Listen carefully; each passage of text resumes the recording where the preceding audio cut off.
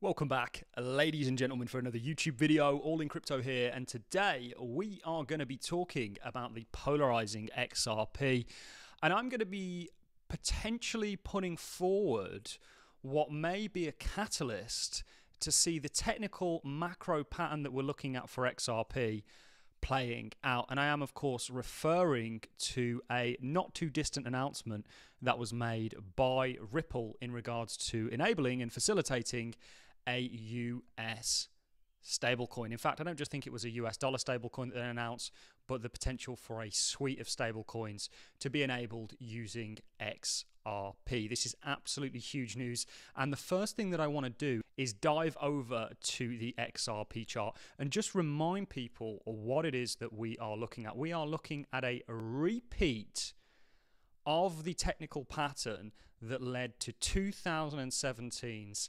mega pump. I believe XRP is setting up in a very similar fashion. I think the lawsuit was essentially brought forward to keep the little guys out of what potentially could play a major role in the payment infrastructure of tomorrow. And of course, I'm talking about XRP. We had recently Augustin Carlson, the chair of the BIS, come out and say that the financial system needs a major overhaul and it needs to utilize some of the technologies available today. And they are, without a shadow of a doubt, talking about blockchain. And actually, the fact that XRP back in the prior bull market didn't go on and put in a new all-time high may be a blessing, not a curse. It's certainly a curse to anybody that's been in XRP for a long time. Like I have, just to be totally transparent, I own XRP. XRP is not a large part of my portfolio. It's less than 5%, but it's one of those cryptocurrencies that I'd rather get caught with than without, certainly if it's going to play a role in tomorrow's financial system. So we are looking for a catalyst, and we've spoken about a few. We've spoke about the actual usage of XRP in regards to the global remittance markets, which trade around about $7 trillion daily in terms of volume. Any kind of light usage, $1 trillion worth of volume going through XRP's ledger would see the price skyrocket astronomically and actually see that technical pattern take place. And I know what you guys are thinking. You've heard this all before. You've listened to loads of XRP YouTubers. Well, we are not one of those. We are only paying attention and starting to come out and make XRP content due to the technical significance of where it's at. And we are looking at some of the catalysts and putting some of the pieces together in regards to why its price may do what we believe is technically being signaled so far.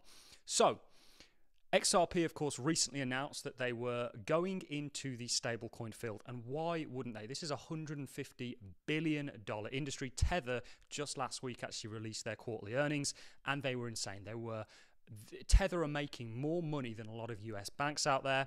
However, Tether is not a US company. Right now, XRP is going through the legal rigmarole of being classed as a non-security. I should say Brad, Chris, and of course, Ripple as a company are going through that rigmarole.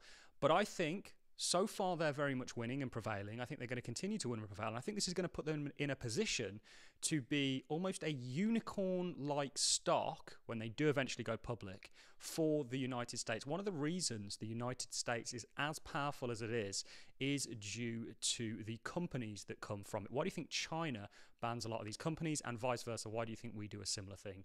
The US maintains its position as a global leader for a number of reasons. One of the main ones is the fact that if you look at all the big tech companies, they all come out of the United States. And actually, Ripple, I think, is going to gain similar status to that through the usage of their XRP token in enabling a new financial system. We see lots of clues that this essentially might be the case. Now, we had an executive order that was actually signed in March the 9th, 2022. That was a bad time for the cryptocurrency space from a price point of view. And this is President Biden to sign executive order on ensuring responsible development of digital assets. And you can see some of the main topics in the order were protect US customers, investors, and businesses, protect US and global financial stability, and mitigate systemic risk. You can see mitigate the illicit finance and national security risk posed by the illicit use of digital assets. It then goes on to say, and this is the interesting one, promote US leadership in technology and economic competitiveness to reinforce US leadership in the global financial system.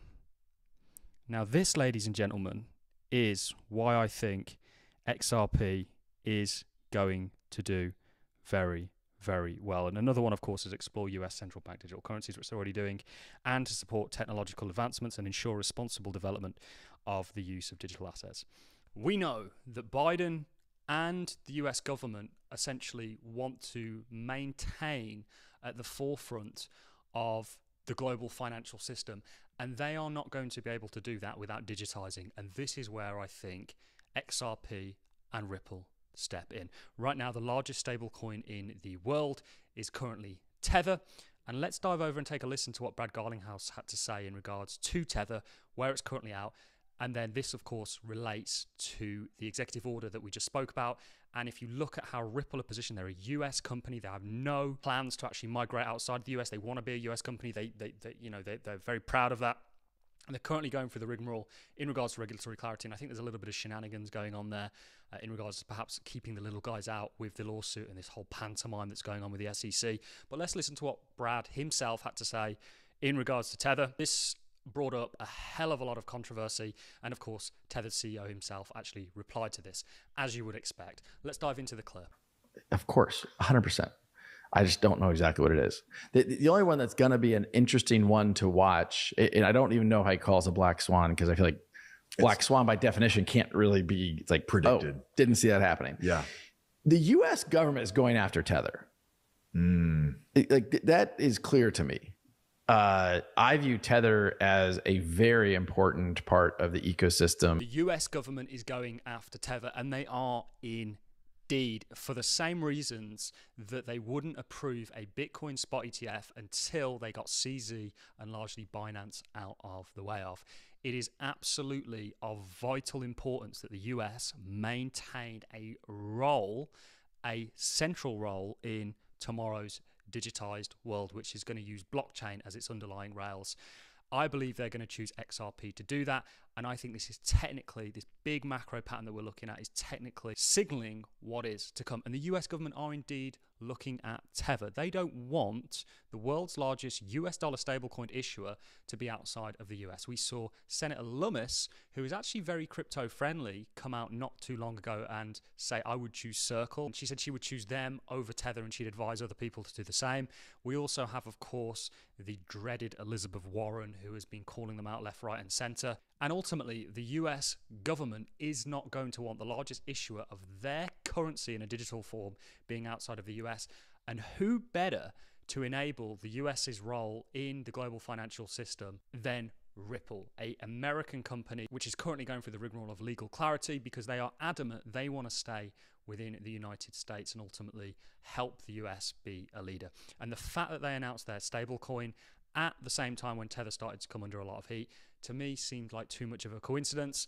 And that, ladies and gentlemen, is largely the video. I thought it was very important to bring up that prior executive order because one of the main takeaways that I saw there when it comes to Ripple is the fact that they want to maintain their status and ensure a leader in the financial and sort of digital world.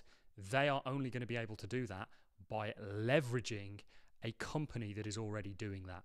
And Ripple, in my opinion, are in the #1 position for a number of reasons to essentially enable that. So very interesting. This is just a possibility in regards to what could see that super spike that I think is coming for XRP take place. XRP holders will eventually be right, just like gold bugs, although gold bugs, you could argue. Look at gold's price over years. It has actually been a hedge against the US dollar. You'd have been better off holding gold than you would a US dollar. So bit of a bad analogy, but I do think XRP holders eventually will be right. XRP hasn't stayed within the top 10. It hasn't continued to gain partnerships throughout this whole time just to turn out to be a nothing burger. And hang in there, ladies and gentlemen. I know XRP is polarizing. We are not. And I understand why people get annoyed with XRP because of the nonsense YouTubing and media outlets when it comes to XRP and the consistent lies and never-ending rabbit holes that they take you down. But what I am saying is look at how XRP is technically setting up and look at some of the catalysts that are lying around right now that could see what we're technically looking at actually taking place. Ladies and gentlemen, that is all I've got for you in this video. I want to know your thoughts in the comment section. If you've enjoyed this content, a like is appreciated, so as a comment, and I will see you all in the next one. Thanks a lot for watching. See you in the next.